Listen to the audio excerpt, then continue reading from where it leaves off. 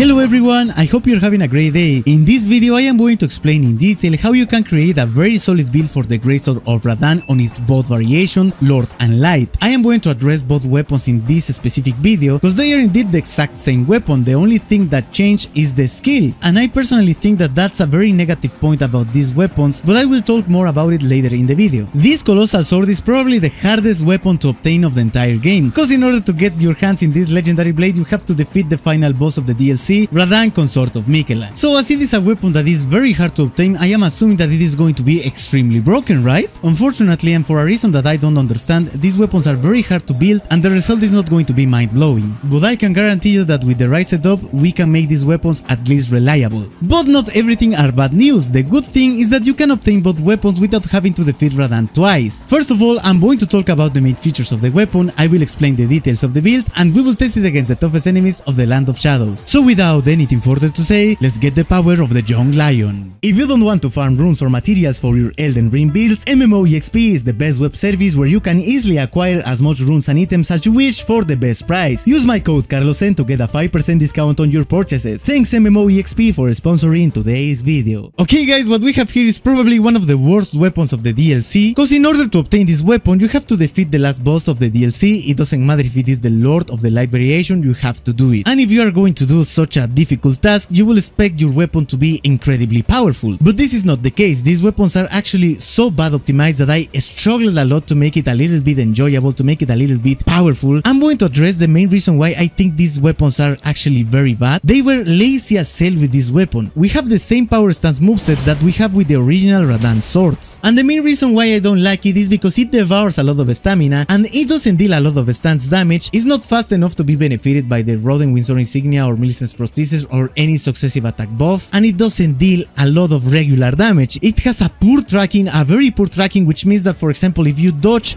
and you try to do the rolling attack, it will not hit your target if your target moved a little bit. So it is something very horrible that I really didn't want to see in a weapon that is very hard to get. And another important reason why I don't like the weapons to be this way, with any other colossal sword you can double-hand it and you will deal a lot of damage, stance damage specifically, if you do some charged heavy attacks. In this case you can do that because you are forced to play with the power stance moveset, and if you want to do a heavy attack, it is not a special power stance heavy attack, it's just a regular heavy attack that you will perform with only one weapon. This is something that I really don't like in the game, and it's very disappointing that they did this weapon this way, specifically because in the boss fight they were extremely beautiful. The new moveset of Radahn was very fast, it was savage, it was wild, it was enjoyable, it was very difficult to dodge as well. And what is what we get? The same boring moveset that we had with the previous weapon. I am actually a little bit upset right now if you can hear my voice, but I struggled a lot in the boss fights and I really don't feel that I crafted a powerful build for you guys. That's why I'm a little bit upset, because there is no way that we can play these weapons with the playstyle that we are used to in this channel, bro. We have to play differently, and that's exactly what I don't like about this weapon. The best and worst part of this weapon is its unique skill. Why it is the worst part as well? Because we have two different variations of the entire weapon, but both weapons are pretty much the same, and the only thing that changes is the skill, which means that they, instead of crafting two different weapons, they could just create two variations of the skill. For example, in the same weapon use the Promised Consort skill, which is beautiful, is one of the most beautiful skills I've ever seen in this game. The problem is that it doesn't deal a significant amount of damage, it's actually very weak, and the other one is very cool as well.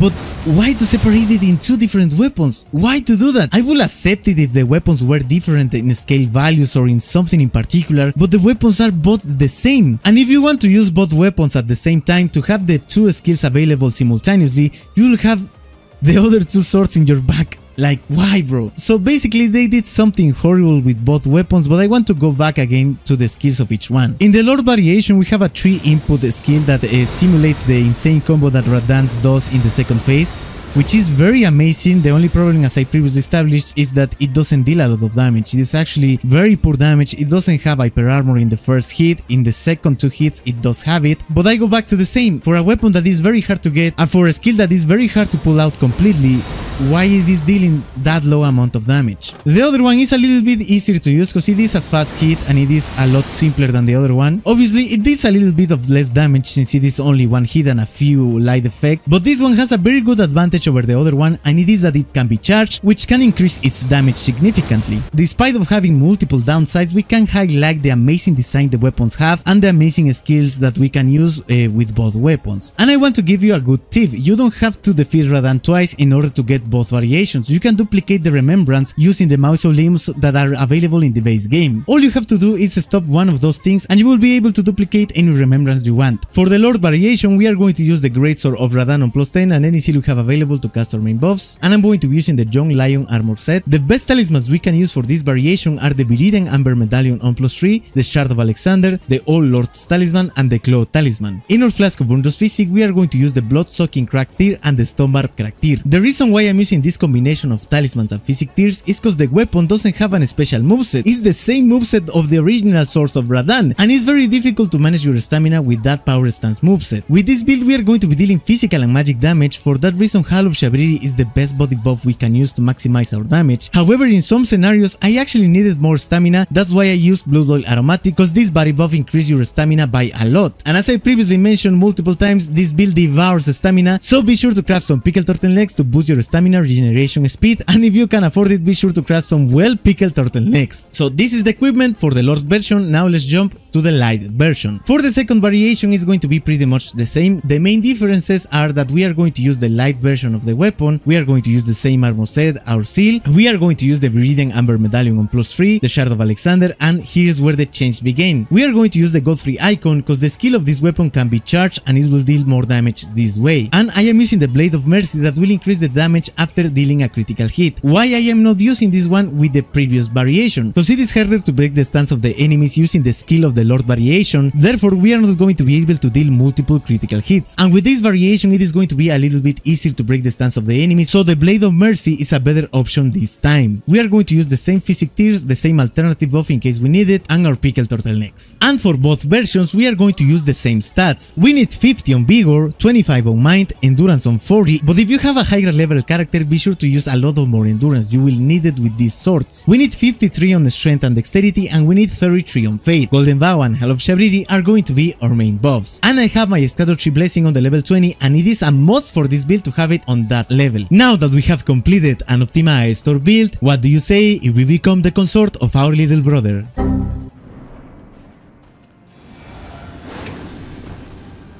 Here we go.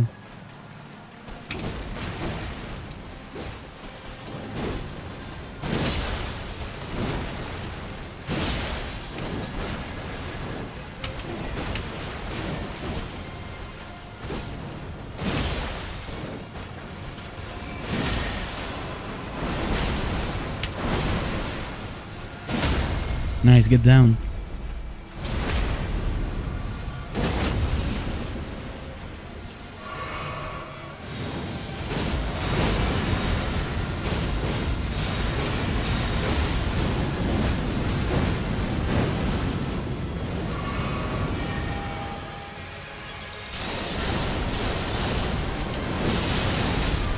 Let's go, baby.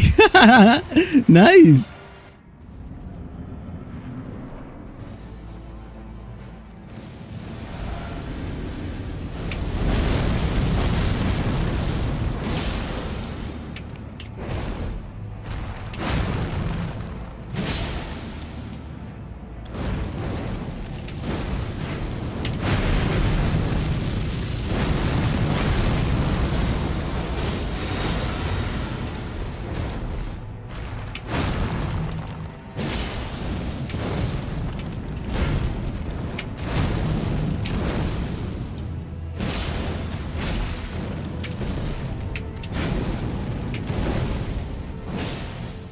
Okay, second phase, let's go.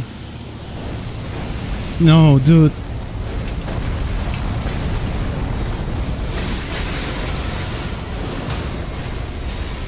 Let's get him. Heal, bro. Okay.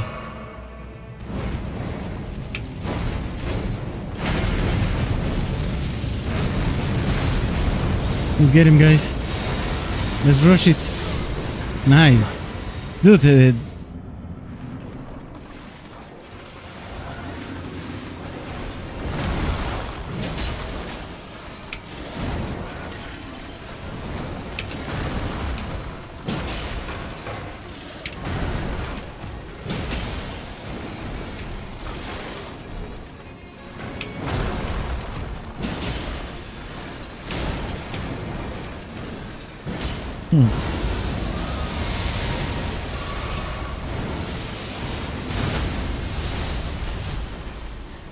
that was amazing, bro.